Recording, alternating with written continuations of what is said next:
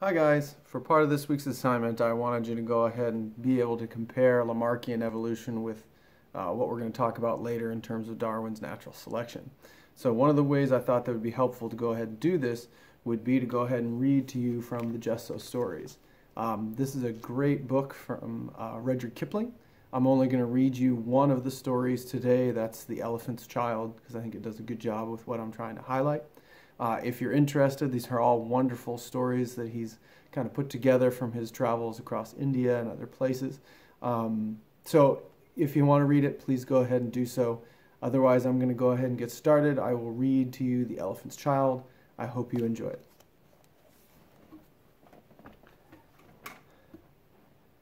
In the high and far-off times, the elephant, O best beloved, had no trunk. He had only a blackish, bulgy nose, as big as a boot, that he could wriggle about from side to side, but he couldn't pick up things with it. But there was one elephant, a new elephant, an elephant's child, who was full of satiable curiosity. And that means he asked ever so many questions. And he lived in Africa, and he filled all of Africa with his satiable curiosities. He asked his tall aunt the ostrich why her tail feathers grew just so, and his tall aunt the ostrich spanked him with her hard, hard claw. He asked his tall uncle the giraffe what made his skin spotty, and his tall uncle the giraffe spanked him with his hard, hard hoof. And still he was full of satiable curiosity. He asked his broad aunt the hippopotamus why her eyes were red, and his broad aunt the hippopotamus spanked him with her broad, broad hoof. And he asked his hairy uncle the baboon why melons tasted just so, and his hairy uncle the baboon spanked him with his hairy, hairy paw. And still he was full of satiable curiosity. He asked questions about everything that he saw, or heard, or felt, or smelt, or touched, and all his uncles and all his aunts spanked him, and still he was full of satiable curiosity. One fine morning, in the middle of the procession of the equinoxes, this satiable elephant's child asked a new fine question that he had never asked before. He asked, "What does the crocodile have for dinner?" Then everybody said, "Hush!" in a loud and dreadful tone, but they spanked him immediately and directly without stopping for a long time.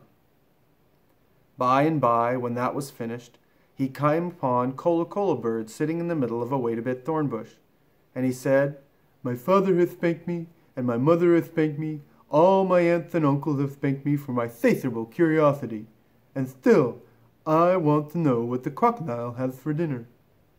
Then Cola Bird said in a mournful cry, "Ah, go to the banks of the great gray, green, greasy Limpopo River, all set about with fever trees, and find out." That very next morning, when there was nothing left of the equinoxes, because the procession had proceeded according to precedent, this satiable elephant's child took 100 pounds of bananas, the little short red kind, 100 pounds of sugar cane, the long purple kind, and 17 melons, the greeny crackly kind, and said to all his dear families, "Goodbye, I am going to the great gray, green, greasy Limpopo River, all set about with fever trees, to find out what the crocodile has for dinner." And they all spanked him one more time for luck, though he asked them most politely to stop. Then he went away, a little warm, but not at all astonished, eating melons and throwing the rind about because he could not pick it up. He went from Grahamstown to Kimberley, and from Kimberley to Kama's country, and from Kama's country he went east by north, eating melons all the time, till at last he came to the banks of the great gray, green, greasy Limpopo River, all set about with fever trees, precisely as the Cola Bird had said.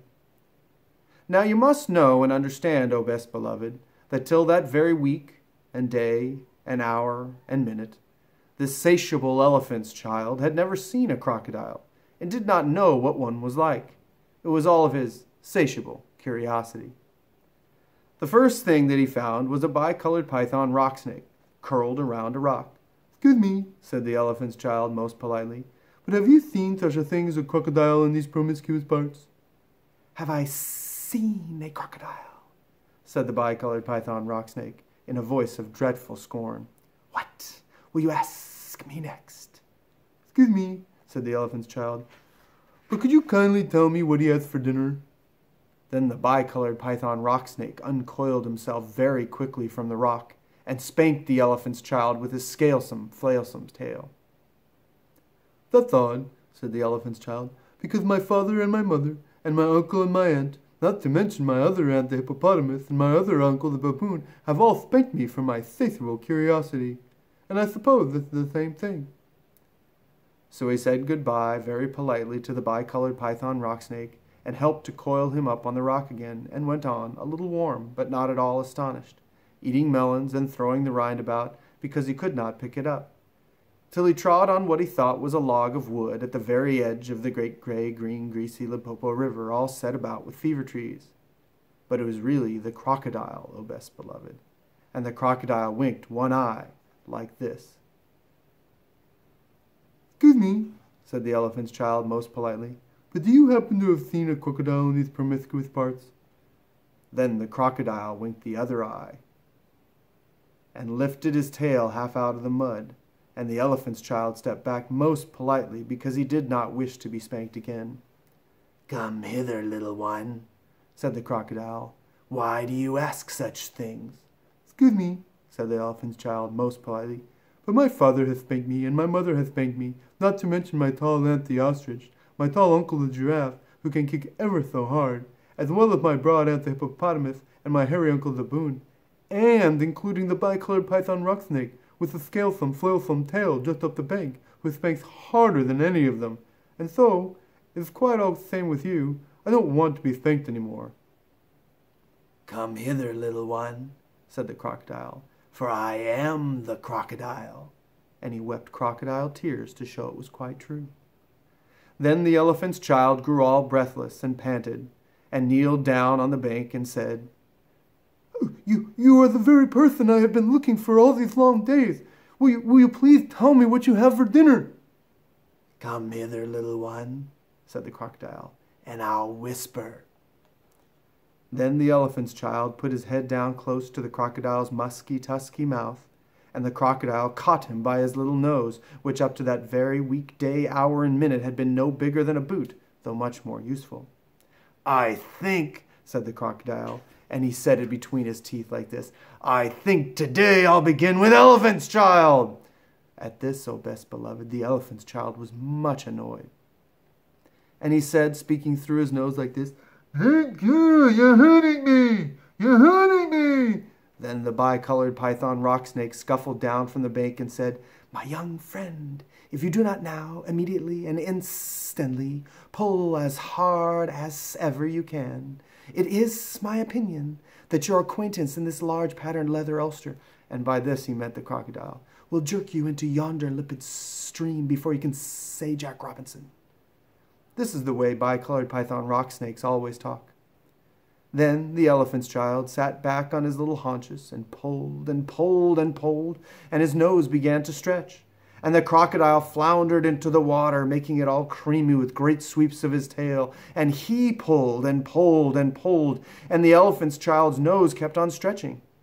And the elephant's child spread all his little forelegs, and he pulled and he pulled and pulled, and his nose kept on stretching. And the crocodile thrashed his tail like an oar, and he pulled and pulled and pulled. And at each pull, the elephant's child's nose grew longer and longer, and it hurt him. "Hi-just!" Then the elephant's child felt his legs slipping. And he said through his nose, which is now nearly 5 feet long, "This is too much for me." Then the bicolored python rock snake came down from the bank and knotted himself in a double clove hitch round the elephant's child's hind legs, and he said, "Rash and inexperienced traveler, we will now seriously devote ourselves to a little high tension, because if we do not, it is my impression that yonder self-propelling man-of-war with the armor-plated upper deck," and by this, O best beloved, he meant the crocodile, "will permanently vitiate your future career." That is the way all bicolored python rock snakes always talk. So he pulled, and the elephant's child pulled, and the crocodile pulled, but the elephant's child and the bicolored python rock snake pulled hardest. At last, the crocodile let go of the elephant's child's nose with a plop that you could hear all up and down the Limpopo. Then the elephant's child sat down most hard and sudden, but first he was careful to say, "Thank you," to the bicolored python rock snake. And next he was kind to his poor pulled nose and wrapped it all up in cool banana leaves and hung it in the great gray, green, greasy Limpopo to cool. "What are you doing that for?" said the bicolored python rock snake. "Excuse me," said the elephant child, "but my nose is badly out of shape, and I am waiting for it to shrink." "Then you will have to wait a long time," said the bicolored python rock snake. "Some people do not know what's good for them." The elephant's child sat there for 3 days waiting for his nose to shrink, but it never grew any shorter, and besides, it made him squint. For, O best beloved, you will see and understand that the crocodile had pulled it out into a really, truly trunk, same as all elephants have today. At the end of the 3rd day, a fly came and stung him on the shoulder, and before he knew what he was doing, he lifted up his trunk and hit the fly dead with the end of it. "Vantage, number 1, said the bicolored python rock snake. "You couldn't have done that with a mere smear nose. Now try and eat a little." Before he thought what he was doing, the elephant's child put out his trunk and plucked a large bundle of grass, dusted it clean against his forelegs, and stuffed it into his own mouth. "Vantage, number 2, said the bicolored python rock snake. "You couldn't have done that with a mere smear nose. Don't you think the sun is very hot here?" "It is," said the elephant's child, and before he thought what he was doing, he slooped up a sloop of mud from the banks of the great gray, green, greasy Limpopo and slapped it on his head, where it made a cool, sloopy, sloppy mud cap all trickly behind the ears. "Vantage, number 3, said the bicolored python rock snake. "You couldn't have done that with a mere smear nose. Now how do you feel about being spanked again?" "Excuse me," said the elephant's child, "but I should not like that at all." "How would you like to spank somebody?" said the bicolored python rock snake. "I should very much like that indeed," said the elephant's child. "Well," said the bicolored python rock snake, "you will find that new nose of yours very useful to spank people with." "Thank you," said the elephant's child. "I'll remember that, and now I think I'll go home to my dear families and try." So the elephant's child went home across Africa, frisking and whisking his trunk. When he wanted fruit to eat, he pulled it down from the tree instead of waiting for it to fall as he used to do. When he wanted grass, he plucked grass up from the ground instead of going on his knees as he used to do. When the flies bit him, he broke off the branch of a tree and used it as a fly whisk, and he made himself a new, cool, slushy, squashy mud cap whenever the sun was hot. When he felt lonely walking through Africa, he sang to himself down his trunk, and the noise was louder than that of several brass bands. He went especially out of his way to find a broad hippopotamus. She was of no relation of his. And he spanked her very hard to make sure that the bicolored python rock snake had spoken the truth about his new trunk. The rest of the time he picked up the melon rinds that he had dropped on his way to the Limpopo, for he was a tidy pachyderm. One dark evening he came back to all his dear families, and he coiled up his trunk and said, "How do you do?" They were all very glad to see him, and immediately said, "Come here and be spanked for your satiable curiosity." "Puh," said the elephant's child. "I don't think you peoples know anything about spanking, but I do, and I'll show you." Then he uncurled his trunk, and he knocked 2 of his dear brothers head over heels. "Oh, bananas!" they said. "Where did you learn that trick, and what have you done to your nose?" "I got a new one from the crocodile on the banks of the great gray, green, greasy Limpopo River," said the elephant's child. "I asked him what he had for dinner, and he gave me this to keep." "It looks very ugly," said his hairy uncle the baboon. "It does," said the elephant's child, "but it's very useful." And he picked up his hairy uncle the baboon by one hairy leg and hove him into a hornet's nest. Then that bad elephant's child spanked all his dear families for a long time, till they were very warm and greatly astonished. He pulled out his tall ostrich aunt's tail feathers, and he caught his tall uncle the giraffe by the hind leg and dragged him through a thorn bush. And he shouted at his broad aunt the hippopotamus and blew bubbles into her ears while she was sleeping in the water after meals. But he never let anyone touch Colo Colo Bird. At last things grew so exciting that his dear families went off one by one in a hurry to the banks of the great gray, green, greasy Limpopo River, all set about with fever trees to borrow new noses from the crocodile. When they came back, nobody spanked anybody anymore, and ever since that day, O best beloved, all the elephants you will ever see, besides all those that you won't, have trunks, precisely like the trunk of the satiable elephant's child. Okay, now here's a picture. You can see elephant child with the cola bird. All right. This is pretty cool when you start thinking about this, and I hope this will remind you of Lamarckian evolution and kind of the differences in terms of the inheritance of acquired traits versus the inheritance we'll talk about next in terms of natural selection. All right, I hope you guys are doing well. My best wishes to you, and I hope to talk to you soon. Bye.